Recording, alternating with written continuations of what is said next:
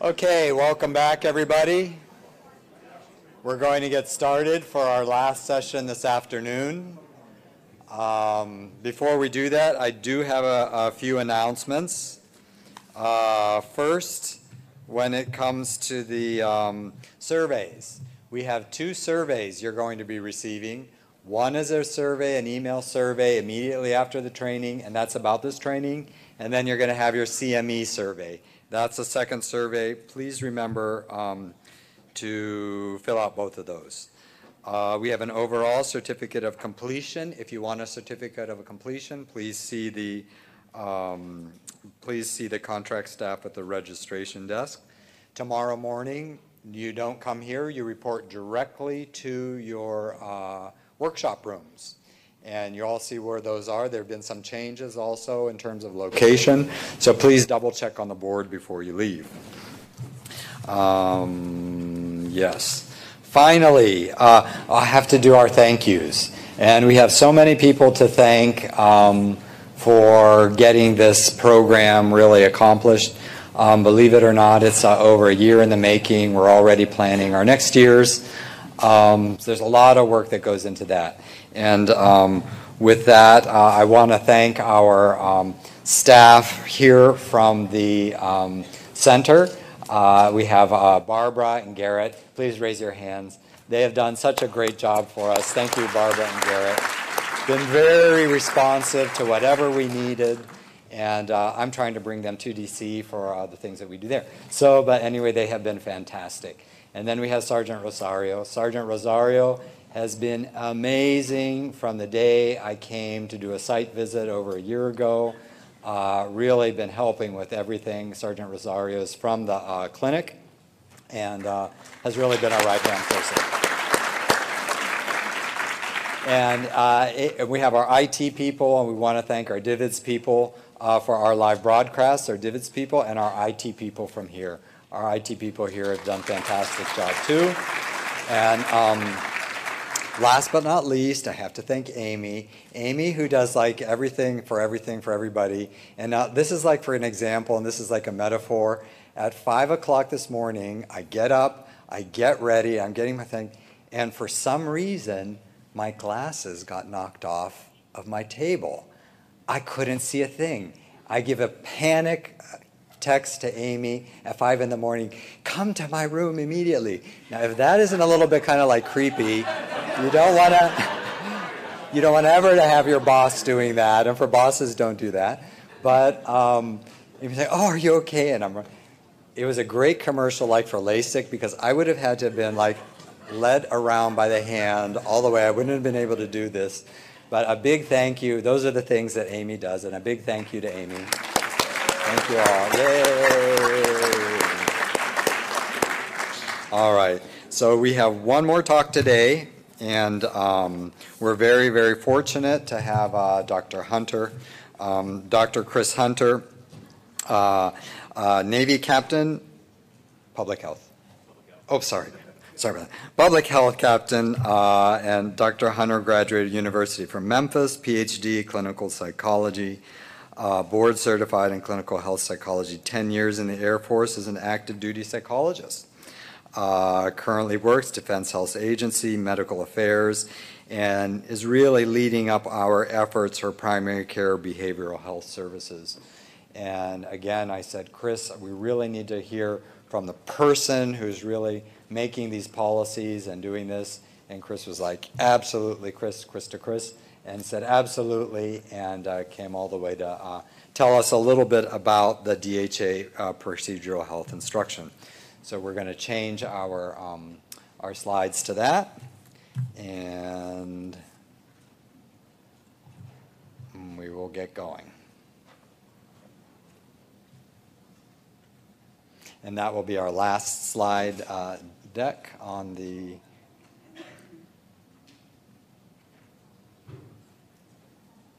excellent. Yep, that one. And we'll double click on that bottom. Perfect. Chris, I'm going to turn it over to you. Thank you, Chris. Thank you for that introduction. I realized the context when I got here today that I'm the DHA guy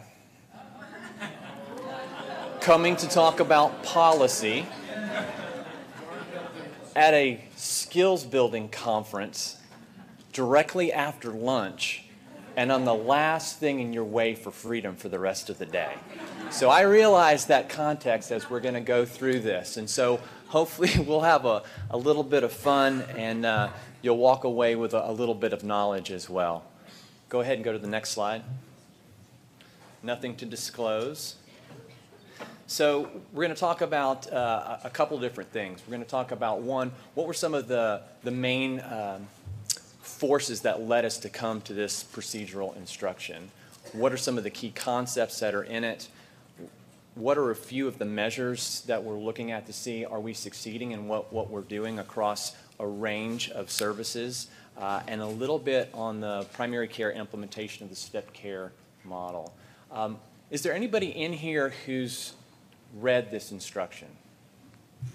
By hand, a couple. How many of you remember what's in it? Couple, okay. So we're going to do a bit of a high-level overview. If you want to know the particulars of the instruction, you can certainly download that and read those before you go to bed if you want to do that, and it may facilitate other habits that you might want to engage in. The procedural instruction is actually being rewritten right now. There were some things that were a little fuzzy and people had questions on that. Just also by raise of hands, did anybody have a part in writing this instruction? Anybody get a chance to review it? Because it went out to lots of people for review. And just for clarification, while I do work at the DHA and I did review some of the drafts of this, I was not a primary writer on this. There were a lot of people who had input on this, so it really took a group effort. So what really drove this was there were a number of publications, policies, starting with the National Defense Authorization Act in 2010, and you've got a list of the others there that were really showing that we really have the opportunity to do a lot better job in terms of how we're doing with both screening, assessment, intervention, and treatment for folks that have acute and chronic pain. And that really, in some areas, we're really kind of doing a poor job, and we need to make sure we do a better, from adding in evidence-based, evidence-informed, non-pharmacological interventions, as well as doing better with pharmacological interventions that are available to us. Next slide. So the primary goal of this policy, and the way I like to think about policy is necessary, but it's not sufficient in order to make change actually happen. But the policy really sets a standard or a benchmark that people can always go to. Now, if there's nothing out there to help implement that policy, there's no support, there's no change, and I know, as you have all seen, here's the policy, here's a PowerPoint presentation, go out and do it. Oh, we're not going to give you any feedback till you really screw up. Has anybody experienced that in there? You don't have to raise your hand. So part of the goal was to, how can we take the best evidence that's out there in our clinical practice guidelines, how can we incorporate that into a policy that really sets some minimum standards or benchmarks that promote non-pharmacological evidence-based interventions and allow us to prescribe in a way that decreases risk and can be most effective? Next slide. Just by show of hands, how many people have seen this diagram, this model, step care model? And I suspect that some of you, before this policy even came out, you knew about the step care model. You may have been even effectively doing it at your base. Part of what we hope is that not only with, my primary lane is primary care, but also with specialty, that we're going to be able, from a DHA level, really be able to support you in making this happen, not only from electronic health record changes and discrete data pulls and feedback, but being able to, no kidding, boots on the ground, what are you guys experiencing? Are there any primary care pain champions in here, just by show of hands? Some of you are in the cohorts, I know, because I recognize some of you who have already started this. We've already taken feedback from those cohorts who are implementing this in primary care and have already made changes in the way that we're training it and our electronic health record. But, with the step care model, our goal is to, on the primary care side and the self-management side, how can we reach further down there? How can we make it as easy as possible for patients to do self-care? How can we really maximize what happens in primary care in the patient-centered medical home and the entire team? So not only are we catching acute pain and treating that effectively and hoping to keep that from moving into a chronic pain condition, but how are we using a host of different professionals at the primary care level to manage chronic pain as well? And then how are we using that team to step it up to a tertiary level of care when that's really the most appropriate for that patient or they're not responding? And then sort of thinking about long term. Am I the only one hearing cool music out there? Okay, thought maybe it was just me for a second. Long flight. And at that tertiary level, when they don't need that level of service anymore, how can we make sure that we move that down? And the pointer I have, I'm assuming it's still not going to work. Yeah, this is the invisible slide. You can see it, pointer, see it down here, but then when it goes up, boop, it disappears. So you've got the patient is right here in the middle. And so keeping in mind this is a patient-centered approach, it doesn't mean that the patient gets everything they want, but how can we work collaboratively along this continuum to provide the right care at the right time? Next slide. There are a number of key concepts that the policy is pushing. One, and I think you all should be familiar with this, is the DVPRS being pushed out and being the measure of that's in the procedural instruction. So this is the measure you should be using, a focus on functional and qualitative outcome or impact, not just what is your pain rating today and trying to move that rating down. Focusing on non-medication interventions at that early level and or at a tertiary level. So thinking about involving physical therapy, yoga, mindfulness, cognitive behavioral interventions, massage. Having a host of tools or registries where we can give people transparent information about what their prescribing practices are, where we can have them be proactive before they're seeing patients and have the data right at their fingertips so that they can have those discussions with patients and make decisions about what is truly going to be the best care for that patient given what they're willing to take on at that particular point in time. Next slide. Here are some of the key measures that we are looking at. So these are getting reported on pretty much a monthly basis to Dr. Courts, who's the Senior Executive Staff Lead at Medical Affairs. And so, hey, no kidding, we're really looking at this, and we're really looking at things to change or be different. Now, if they don't, well, we want to kind of look at what's happening. Is that getting washed out in an average? Are certain clinics doing better than other clinics? But not for it to be a punitive thing, for it to be an informative thing. So we're really looking at how can we decrease the frequency or the duration of certain kinds of treatments? How can we reduce the level of those treatments? How can we look at other polypharm and how that might be with benzos and how that might be increasing risk? And looking at, for folks that might particularly need it, how do we make sure that we have a safety net for those folks who are on long-term therapy? That's not the only stuff that we're looking at. Yeah, go to the next slide. So, here's just an example of some of the key measures and what we're trying to move up and down. We're also getting assigned primary care pain champions, so they're going to be the primary folks training the implementation of the step care model in their clinics. There are other implementation measures that we're looking at, but I didn't want to overwhelm you again. This is a skills building conference, not a, oh my gosh, please don't show me any more metrics kind of conference. Go ahead and go to the next slide. So kind of within all of that, I knew from my 10 years in the Air Force and now my 11 years in the job I'm in and the iterations of this job, that if we didn't put together the implementation support for this, it was going to crash and burn. I knew it was. And so I had the opportunity to be the primary care clinical community interim chair back in 2017. And so one of the things I pushed is how can we make sure that we provide primary care, because that is my swim lane, the support they need to implement this model. Because we know that clinical practice guidelines are great, right?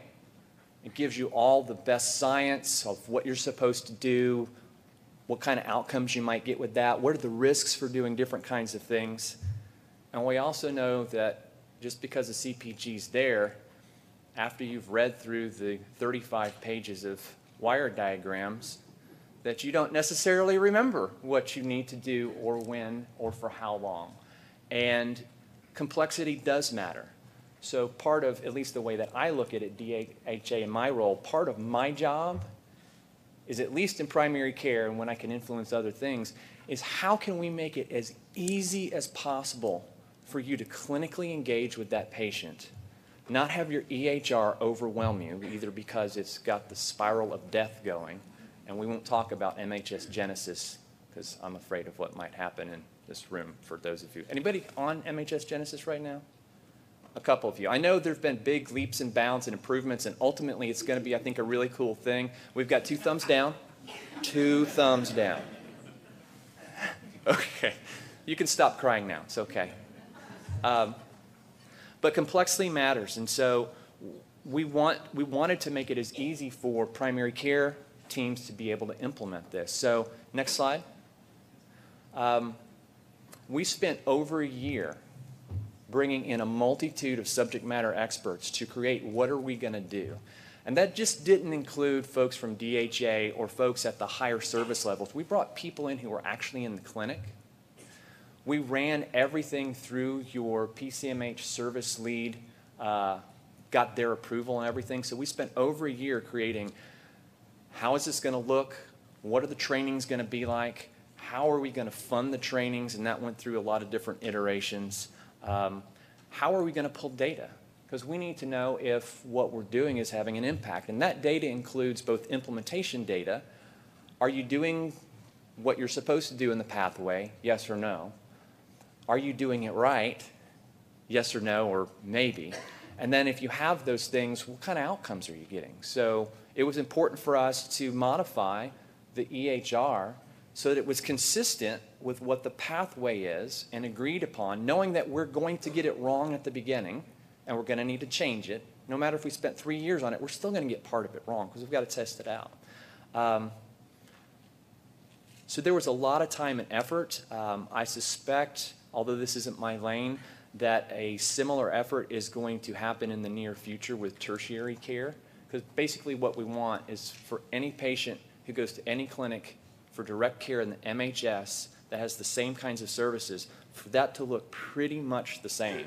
We want to have a baseline of standardization, and you only have variance when that variance is warranted based on the unique presentations or circumstances of that patient.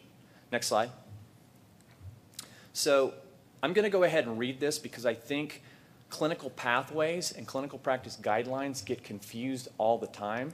So let me go ahead and read this. A clinical pathway is a documented sequence of clinical interventions placed in an appropriate time frame, written and agreed to by a multidisciplinary team. They help a patient with a specific condition or a diagnosis move progressively through a clinical experience to desired outcome. So it's not one individual provider doing their own individual thing based on what's in the CPGs that they want to focus on. Now, the clinical practice guideline recommendations are part of what's in that pathway, but it's a no kidding whole team kind of, here's the pathway we're rolling out. Here's how the electronic health records changed. Here are the kinds of services that we expect. Here are the kinds of outcomes. When you see patient X that has this, you might want to bring the PharmD in. You might want to bring your IBHC in. You might want to bring PT in. This patient looks like they really need to go to tertiary care because they've got all of these factors going on. And trying to make it as easy as possible, like we said, and for some of you cohorts out there, we've changed some of the the training. We think it's better. We've changed some of the EHR. We're still working on that. I think we're close to being able to launch a parallel process in Genesis. So we've been working on that for a while. So next slide. So ultimately, what we wanted this pathway to do was to allow the whole team to understand what are the whole constellation of variables that impact acute and chronic pain, and people that maybe move from an acute to chronic pain state. How do you think about screening in a consistent team way that has a biopsychosocial approach, and so can look at where are some of those targets that we might bring in those non-pharmacological interventions. How do you work with the patient to have their self-management goals? So asking them what's important to them, providing educational materials for the team to use.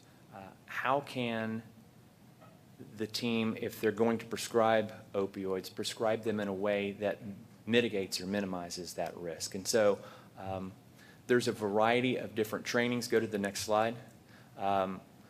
The primary care pain champions have webinar trainings. They also have an 8-hour face-to-face training, and I think that's really important because they get a chance to ask all kinds of questions, get to talk with their counterparts, and they get a chance to practice teaching this because they're going to be responsible for making it happen in their clinic.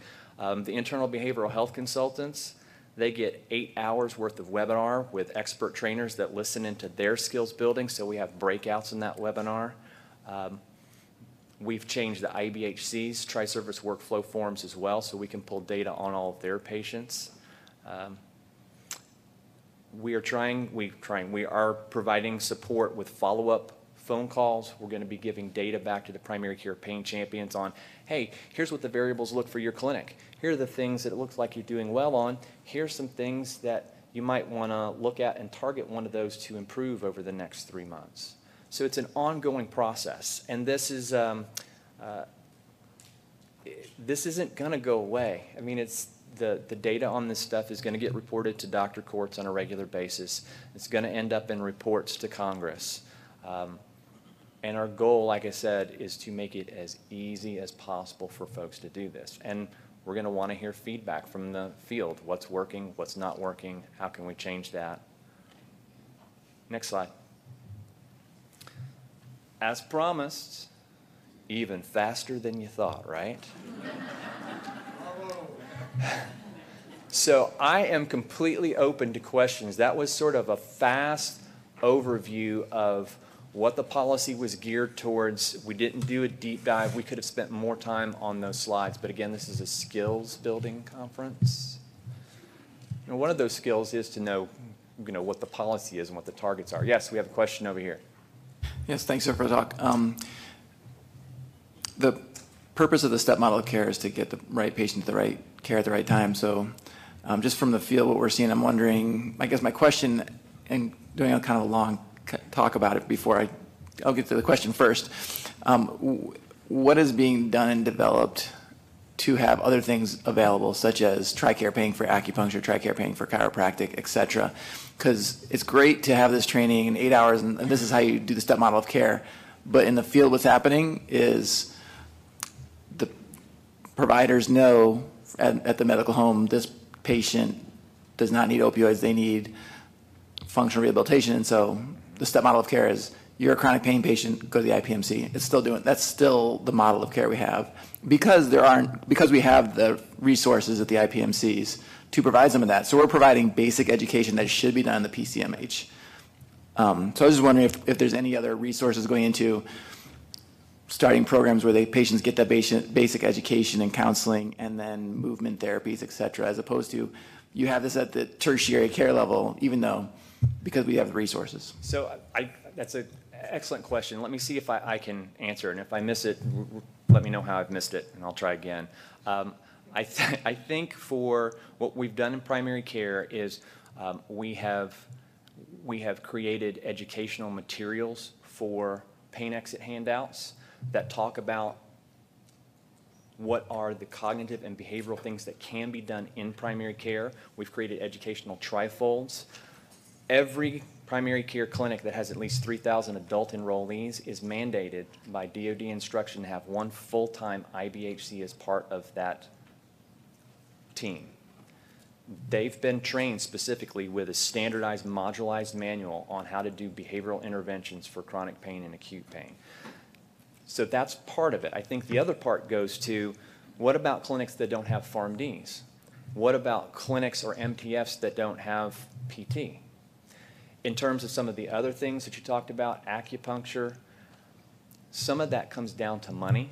I think it varies amongst the services about, and larger MTFs tend to have more resources. They tend to have more there.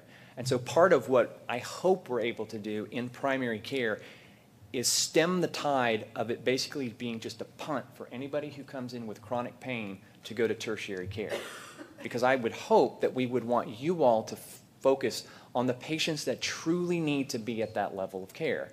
You know, it's like, I use this example all the time, it's like somebody coming into primary care with a headache.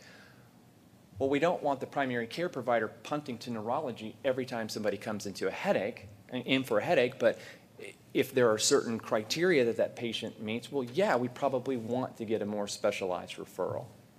And so that's sort of an ongoing concern, and money is huge at this point.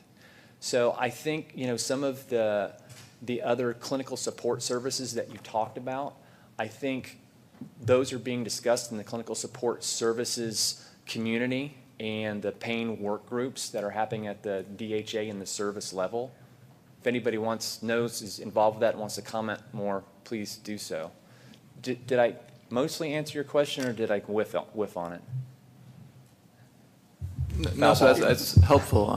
You know, it's just the step model of care starts with not treating the patient, but educating and counseling the patient. I just don't know if there's a standardized thing that we're doing that patients should get. Patients should get this type of counseling of what chronic pain is at the medical home. This type of counseling of they need to be engaged in their care and they need to do rehabilitation as opposed to treatment and being fixed, getting that mindset started. And then, hey, maybe they need to have the first, like the step model care then says, you know, physical therapy might be appropriate, the next model. But I guess it's a work in progress, and we are seeing improvements. So right, I think you're right. It's a work in progress. I think you make a good point. I think we've put together an algorithm that helps the primary care team think about that, and we've attempted, or we've given an initial shot at providing them with materials and how they think about and what patient goes to self-management, what patient do you bring the IBHC on, what patient do you initially want to go to PT as their first line, you know, what patient just doesn't do anything. They have, you know, ice compression and elevation on their, you know.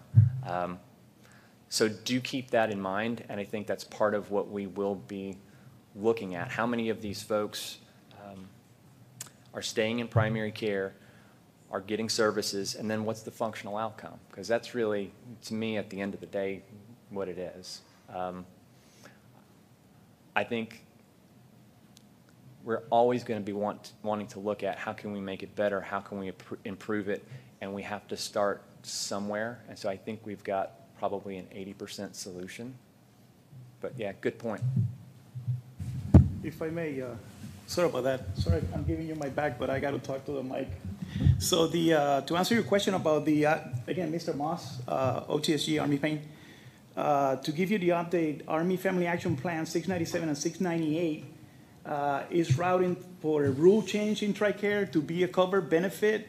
We're expecting the first quarter of 2021 that active duty members will be able to get chiropractic care and acupuncture care outside the walls of the MTF. So I hope that addressed your question about the acupuncture and chiro. And my hope is when, assuming that policy gets in and is paid for, that we have some standardization so that we have quality control. Because that's always my fear when something goes outside of the MTF. I don't know what they're getting. No idea. But that is something that is being discussed on a regular, almost weekly basis at Medical Affairs, that roughly 60% of our services network, not direct care. What quality controls do we have over that? That's why I always wanted to keep the patients in the MTF, because I know what's going on there. I can look at what's happening. I can, if I can see the medical record and at least glean kind of what's happening out of that. Oh, wow. There's so many questions. I'm so glad I only took 25 minutes. There was, I think, a question here and then one back here. Uh-oh, I've done something. The teacher's coming. Principal. Oh, vice principal in charge of discipline. Go ahead. I'll go first since I'm in the corner here. Jeff Teedy, I'm Chief of Pain at Launchstall. So when we look at the stepped model of care, the elephant in the room is that most of the patients that require tertiary care, the etiology behind that, most of it is access to disorders or even secondary gain type issues, if that makes sense. That's the elephant in the room, right? And so you have to see a specialist to get an MRDP statement in the Army. And I was wondering if there's thought or a process to where we could screen out basically the soldiers that don't want to be soldiers, so we don't waste precious resources, whether it be inside the MTF or sending them outside for never-ending chiropractic care for a soldier who is not going to be a functional soldier anyway. So you're saying this is complex? I'm saying that we are wasting an unbelievable amount of money right now on very high expense, low quality care in a system where there's a secondary gain issue that politically is not being addressed. Right. So I know as of last week, there were at the Clinical Community Advisory Council, which is where all of the clinical communities meet, there was some discussion about how are we going to get better transparency so that, hey, no kidding, people are consistently put on a right profile, and if they're not better after X number of months, that they're either going to meet a med board or be discharged or whatever the right way happens to be. And I believe you were in that. And so I think, yeah, I mean, one, it's hard to diagnose a personality disorder. I mean, as a clinical psychologist, active duty military, I probably diagnosed maybe 3 on command-directed evaluations because I had enough data to do it. So I think at the end of the day, for me personally, for active duty, and I don't mean this to sound harsh, but it's going to, the military health system is not a rehabilitation system. We're going to give you the best care we can, whether that's direct care or network. We're going to try to get you well. And at some point, you're either well and you're fit for duty, or you need to be profiled and will be fit for duty doing something else, or you need to meet an MEB, right? How that works, I think you'd want to standardize it and have very specific tick marks. Can we set up the electronic health record that automatically flags a certain cluster of appointments or behaviors or diagnostic categories? I agree with you. I mean, when I was active duty, I would see it at Lackland Air Force Base. That's where all the new recruits come in. And I'd see them come in and they go to the behavioral analysis service. And it's like, wow. What we need to do is put the contingency on the recruiter so that they only get credit if somebody stays in at least a year, and then we're going to get different people coming in here. But that's a whole other line kind of issue. But yeah,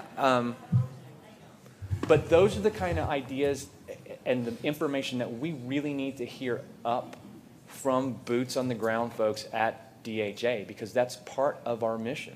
Part of the clinical community's mission is, and you will see this as we get closer to 1 October and as the different clinical communities stand up and become more robust, there's going to be dialogue back and forth. We need to know what you need us to do. And part of my job at DHA is to attempt to make that happen, or to bring in my colleagues or my bosses to help make that happen. To follow up on that real quick, over here, Major Freeman, we reach those year-plus temporary profiles, and we try to send them to IDES, and they basically say, you have not reached MRDP, even though the standard is, if they've been on profile for over a year, they need to be sent through the MEB. And they'll kick them back repeatedly without going to the tertiary specialists, and that needs to change.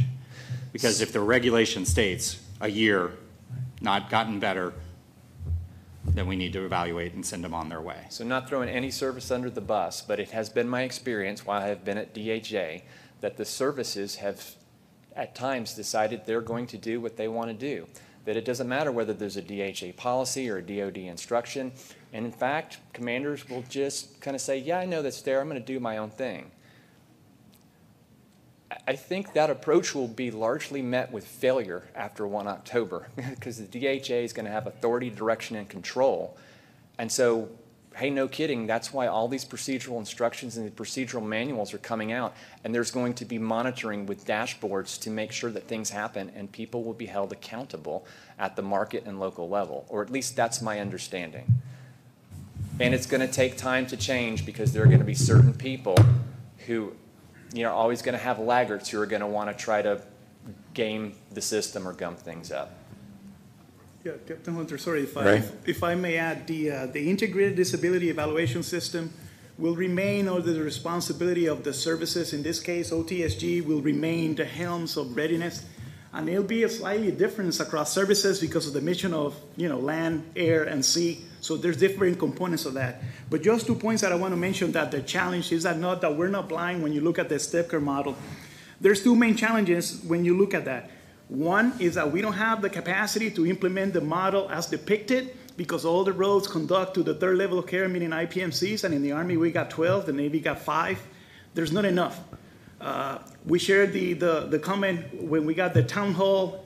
There's more to follow on that to see what venue we're going to do. And then the next comment I got is that if you look at the model, if we've implemented the model as depicted, we're violating one of the core principles, which is prevent chronicity, because we're saying you need to advance and get more complex.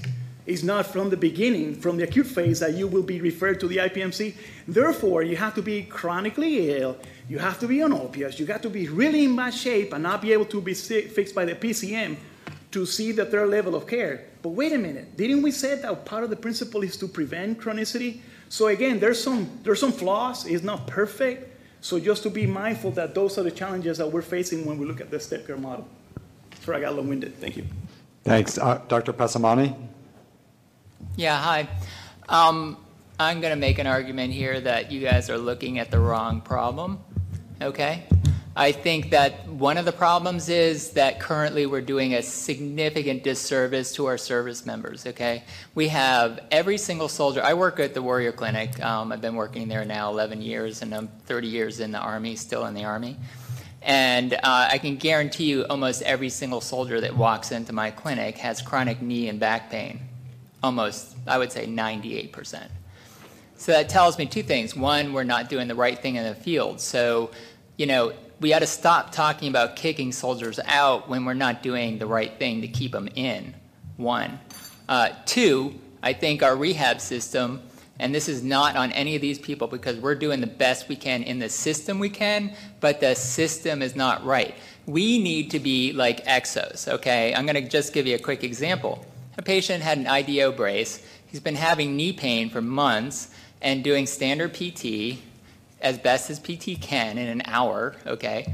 Then he goes to the Exo Center. They start teaching him all this stuff, and I know that the PTs would love to have something like that and be able to spend this time with soldiers. And I'm like, why aren't we doing this? Our frontline soldiers should get frontline care. They are like professional athletes. If we don't treat our infantry soldiers who are on the front lines, our special forces who are on the front line, like professional athletes, we are not doing our job. And then we're going to kick them out after a year of injuries? We're not doing right. We need to do better at doing this. And I'm going to give you an example of this is not a new thought. I was in 2003 or 4, I was at Fort Stewart, and our orthopedic surgeon there wanted to do, he was doing more arthroscopies than the program that he was going to go train in, okay, wanted to do a rapid PT program where, they do surgery right away on these soldiers, get them in, do therapy, an advanced, basically, get back to work program. That was not adopted, okay, but that's the kind of thing that people have, I know in the field have thought about for many, many years, but we're not doing. So if we don't do that, we're not doing the right thing for our soldiers, okay? And I think we have to look at it from that standpoint. If we don't treat them like professional athletes, try to get them fixed and out and quickly and with lots and lots of really good evidence-based therapies, which are out there, but 1 hour, 2 or 3 times a week is not going to do it. Guarantee you any PT would love to have more time with their soldiers than that. We're not going to do right for these soldiers. Anyway. Agree. I think if we can prevent injury, absolutely. And I think it's the statement that you have made. Those are the kind of quadruple aim performance plan things that we want folks at the MTFs to put in. We think we have a better way to do this. Here's how we think it should go. Here's our pilot data. We need money to do it because that's being looked at the DAD MA level. We saw all the markets QPP plans. They got sent to all the SMEs and we read through them. And so we want to support, especially if they need funding. And so those are the kind of ideas that we absolutely want coming from you all. So just a follow-up on that, though, if PTs monitor just like the rest of us, and I'm not a PT, so I'm not going to speak for them, but if they're monitored the way we all are as primary care, and and basically they're primary care for physical therapy, and it's all about the numbers game, no one's going to give them the time to say, oh, why don't you start this program up? We're going to take you out of the regular numbers count when you're already, low staff and can't even see who you got in the network. And do this wonderful program for your soldiers, and let's try it out. Who's going to pay for that? The reality is no facility right now is going to sponsor that because they don't want to lose that provider to do that kind of research. I mean, anyone here answer, if they're a PT, please tell me otherwise, but I don't think that's the case. My hope is that will change and that funding will be provided at the market level for that to happen. And access, I mean, if you're understaffed, again, we need to know about that. Hey, let's keep it, so keep in mind, currently you're understaffed. That wasn't DHA's call, right? So now it's a chance for it to change, okay? Now I can't promise you that the money will happen because I can't make that call. But yeah, I mean, do we need to focus on access? Yes. Do we want to focus on RVUs? No. And I know that's a big Army thing. They're still gonna have trouble dropping that. But I don't know. I guess what I'm saying is I hear your frustration. I can see that you're really passionate about what you do and you want something to be different. And I would hope that you would be part of that agent of change moving forward. And I think we'll take maybe one more question, and then Dr. Hunter will be up here. Everybody's pointing this way. Okay. Okay. Hi, William Lawrence, primary care pain champion at Fort Bragg. So just have one comment and then one question. The comment echoes what he said up front as far as family members in the stepped care model. So with the family members, we can basically get them a referral covered by TRICARE to pain management or to physical therapy. But none of the other ancillary services are covered under TRICARE for family members, so it makes it very difficult for the stepped care model. The question is, when this gets implemented, are commands going to be told to block off time so the average healthcare provider has time where they're trained on this, or is it just going to be an Outlook message with an attachment? Over. Well, I can tell you how it's supposed to happen, and I can tell you we've gotten feedback from the field is that the primary care pain champions are supposed to go back and train this in person with your entire clinic. I believe there's roughly, depending on who you include, there's roughly 4 hours of training that would happen face-to-face. Yeah, so at our clinic, we have no time blocked off for staff meetings. It's all just see patients, and that's all. And that's why a directive from Health Affairs, if they want this to actually be implemented, to commands where there is blocked off time so that the average provider can be educated would be beneficial. So the way that we've been handling that is if you as a pain champion get blowback from your command, you let Dr. Bell and I know, and we will write an email like we did the other day. Well, I see you shaking your head. You're saying it's not going to work. No, it's not going to work for the average provider because Health Affairs is saying you have to have all these access appointments per week, and that's what the command is being told. And they will not allow time to be blocked off to educate the average healthcare provider. So sometimes there's a miscommunication between what's in policy and what actually happens boots on the ground. If you're getting that blowback from your local command, contact me and Dr. Bell, and we will work it out, because this isn't an outlook message. This needs to be face-to-face, real no-kidding training, because it's not going away. We're going to be pulling numbers on all the primary care clinics. And I get where you're coming from, because I've lived that in the past. And yeah, so primary care, you're supposed to have 100 available appointments based on the new DH API that's going to come out. If you're available for clinic, if you are taking time out for training, that doesn't matter. That doesn't count. Put it in your dimmer's eye, right? So it's accounted for. And we've been able to, at least so far, communicate effectively with local command to help them understand. You're shaking your head. You probably need to talk with me later, and we'll see what we could do with that. And with that, Chris, I want to thank you again. Really appreciate.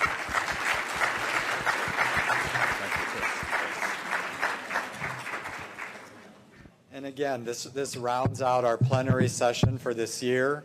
I think we had a fantastic group of speakers, a diversity from neuroscience, clinical, policy, with our patient. A couple of announcements. I thanked everybody, but I forgot to thank each and every one of you, because you all came and taken time away from your families, your clinics, and I really do appreciate that here. And as we build this community of practice, we're going to be talking amongst ourselves, with each other, teaching each other all of these things, and I do appreciate that. So thank you all for coming. The bus will be here in 15 minutes. Remember, tomorrow the coffee shop in the hotel opens at 5 a.m. They're opening early for us, and the restaurant is going to open at 6 a.m. Again, they're opening early for us. So, and I do apologize for the little delay in the lunch, and I think we'll have that glitch worked out again tomorrow. So thank you all. Enjoy an evening, afternoon in Miami, and see you all tomorrow. Thank you.